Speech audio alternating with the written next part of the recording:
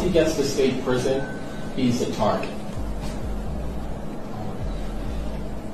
There's a green light on him from all the gangs, all the people that love Nipsey Hussle. And so his life in prison is going to be hell for as long as it lasts.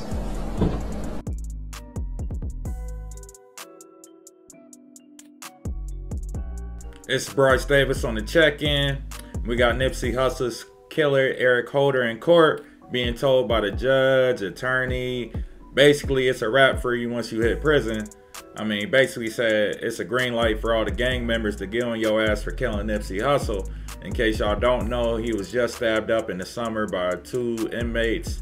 He's serving 60 years to life for the killing of Nipsey Hussle back in 2019. You know, it's definitely going to be hard for him once he touches down because, you know, everybody loved Nipsey. You know, I was a big fan of Nipsey Hussle, definitely one of my favorite rappers, and I don't say that too loosely. You know, I even went down to California a while back, you know, to visit his Crenshaw store and all that. So, best believe it's definitely going to be a rough road, and I ain't going to be too surprised if he ends up getting killed. Hey, it's just, it is what it is. What you put out comes back to you.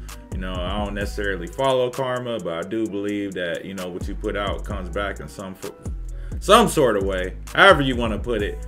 Just know it's all bad for dude. I don't feel bad for dude. I don't even care at this point. You know, I'm past the point in my life where I be wishing harm on people and hoping bad happens to them. Hey, look.